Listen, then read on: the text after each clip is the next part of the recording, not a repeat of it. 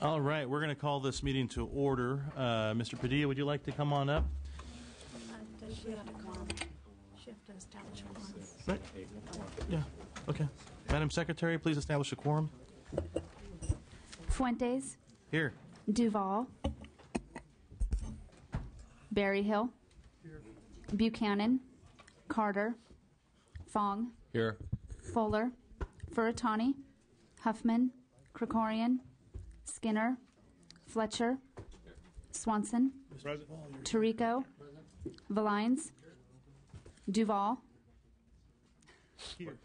Sorry. Great, thank you. Before we begin, I have a couple of announcements. Assemblymember Blakesley will be permanently replaced by Assemblymember Valines. Welcome aboard, Mr. Valines. Permanently. Assemblymember Smythe will be replaced by Assemblymember Fletcher for today's hearing, unfortunately, just for today, Mr. Fletcher. Assemblymember Buchanan is absent today. There is no replacement. SB 488 Pavley and SB 695 Kehoe have been pulled from today's file. Bills will be heard and signed in order. Actually, we're going to go ahead with Mr. Padilla first. Mr. Padilla, welcome. Thank you, Mr. Chair, members of the committee. Just by way of background, in 2007, former President Bush signed the Energy Independence and Security Act that provided $500 million for smart grid demonstration projects and matching grants throughout the country. And as most of us know, earlier this year, President Obama signed the American Recovery and Reinvestment Act that includes $4.5 billion for smart grid investment. So clearly this isn't a partisan issue. Both Republicans and Democrats agree that we can't hope to meet tomorrow's energy challenges with the technology of the past. This bill would do a couple of things. It would establish smart grid deployment as the policy of the state. It calls on the PUC to determine the requirements for a smart grid deployment plan by July of next year. It would require utilities, investor-owned utilities, to develop and submit a smart grid deployment plan to the PUC by July of 2011. And it would also require municipal utilities to develop smart grid deployment plans as well.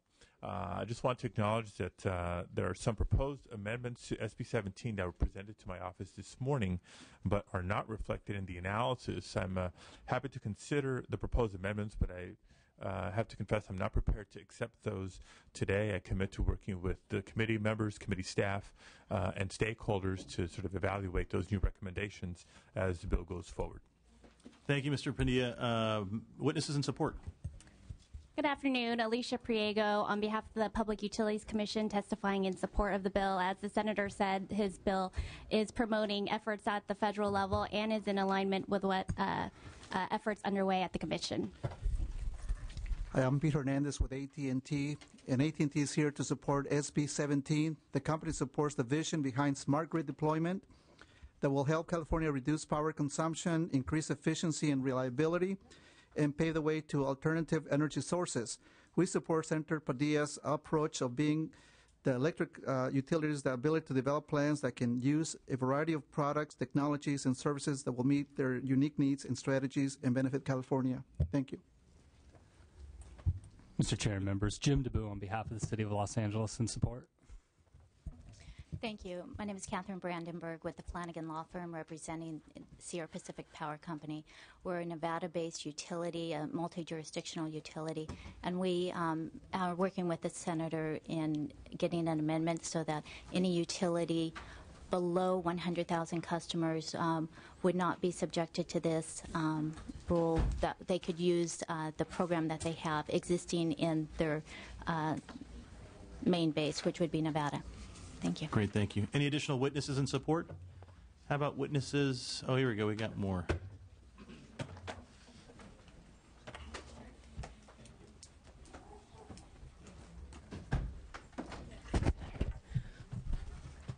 Kelly Boyd on behalf of Southern California Edison in support. Great, thank you. Additional witnesses in support? Witnesses in opposition? Seeing no witnesses, members, any questions for the author? Very good. The bill's been moved and seconded. Madam Secretary, please. Oh, Mr. Padilla, would you like to close? Ask for aye vote. Very good. Madam Secretary, please call the roll. Fuentes. Aye. Fuentes, aye. Duval. Aye. Duval, aye. Berryhill. Aye. Berryhill, aye. Carter. Aye. Carter, aye. Fong. Aye. Fong, I. Fuller, Furutani, Huffman, Krikorian, Skinner, Fletcher, Fletcher, I. Swanson, Swanson, aye. Swanson, I. Tirico, Tirico, I. Valines, Valines, I. And look how easy that was. Very good. That bill is out as due pass. Thank you. Thank you for your leadership, Mr. Chair. My pleasure. All right. Any witnesses, rather, any authors? Calling all authors. Very good. They're on their way. Chairman, the question, it seemed like the Republicans have stepped up the dress code around here. I didn't get the memo. Thank you. Oh, my goodness. These guys look good. That's all we got, man. That's all we got is our look. Wednesday. Wednesday? Wednesday. I might do all right. Think of us on the back, sure. This one, you know, it's gonna be a bad day on the floor. And then we're all black. I think the most embarrassing day was Herman's denim day the first year. Motion to adjourn, Mr. Chairman. Right? It was like a really serious trans committee meeting, right? And all the people in the audience were all freaking out that I was so cash. I had no tie on. I said it's denim days. Oh, you were pretty laid back. You had your club patch on. No. No more sticky patch. I don't think this is appropriate. We'll have trouble with the budget, Mr. Duval. I don't think that all this frivolity is appropriate with all of our budget difficulties. No smiling around. Just saying. Just saying, man.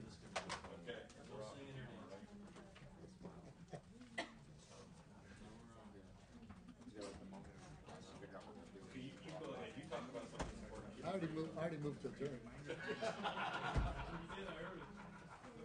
Thank you. It's all right. We'll wait for the senator. I mean, you guys. You know, they wait for you. Just a friendly reminder, committees are away, so. Okay. Thank you.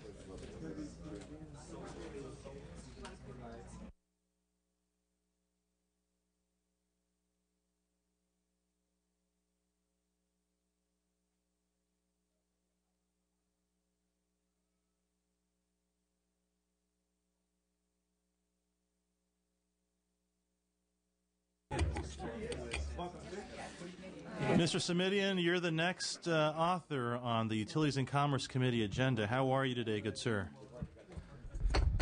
All right, members, let's get it together here. Mr. Simidian, the floor is yours. You're presenting on SB 176, Electricity Charges Charitable Organizations. Thank you, Mr. Chairman and members. SB 176 simply extends by 5 years the sunset provisions of... Move the bill. I believe Assemblymember Duval has been more eloquent than I ever possibly could be, Mr. Thank Chairman. you, Mr. Simidian. But Mr. Duval, my vice chair failed to notice that there are no additional authors here, so we can We're happy to hear all about your bill, Mr. Simitian. Or not. The bill's been moved and seconded. Any witnesses in support of the bill? Any witnesses in opposition to the bill? Seeing and hearing none. Mr. Simitian, would you like to close on your bill? Respectfully request an aye vote. Thank you. Madam Secretary, please call the roll. Fuentes. Aye. Fuentes, aye. Duval. Aye. Duval, aye. Berryhill. Berryhill, aye. Carter. Carter, aye. Fong. Fong, aye. Fuller. Furutani. Huffman. Krikorian. Skinner. Fletcher. Fletcher, aye. Swanson. Swanson, aye. Swanson, aye. Tirico. Valines. Valines, aye. Very good. That bill was due pass. Recommend consent. The bill is out. Thank you, Mr. Simitian. Thank you very much, Have a great Mr. day. Chairman and members.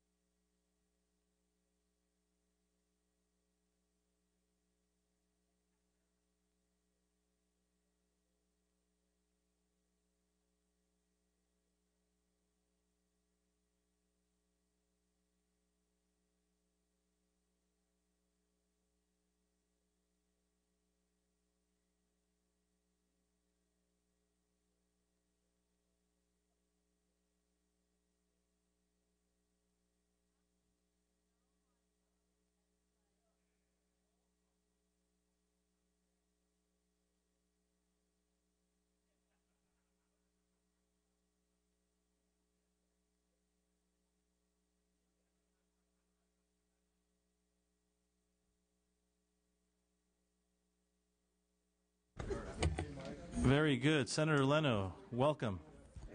Thank you, Mr. Chairman, committee members. Sorry to keep you. All righty, members, if we can have a little order here. The good senator has made it down to present his bill. Senate Bill 581. Go ahead. The floor is yours. Thank you very much. A couple years ago, I authored Bill AB 2573, which enables solar distributed generation to serve the city's municipal electrical load. So we have, for example, on the west side of town, some acres and acres of rooftop reservoirs, which of course have no load themselves. They're just reservoirs. And we wanted to be able to install solar on that site and to be able to get credit from PG&E. And of course, we have a unique relationship with PG&E as a result of the Raker Act, which goes back to 1913. Of course, San Francisco is a producer of electricity with our hydropower at Hetch Hetchy. So we wanted to be able to put solar panels there. In fact, we're planning to do one of the largest in the country, a multi-megawatt installation on one of these sites. And because of 2573, we're able to do that. So we will put the energy into the grid at the time when there's a new municipal load. Let's say we build a new schoolhouse. We need power there. We can get the power then from PG&E at that time. We pay the San Francisco PUC pays for distribution and transmission, any upgrades to the system, so there's no risk to the ratepayer whatsoever.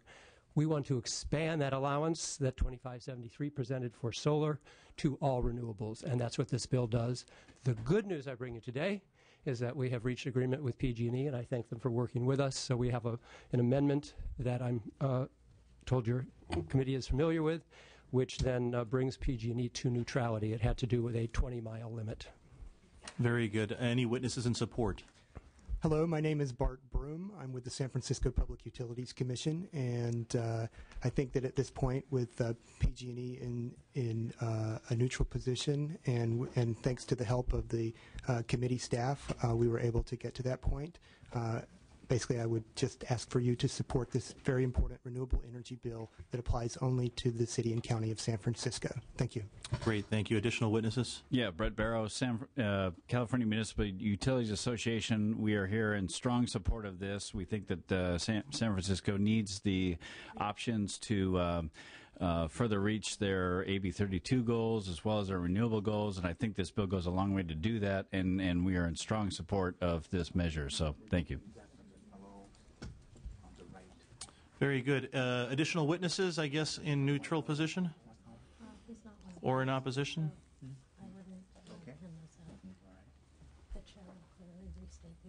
Keep me an honest man.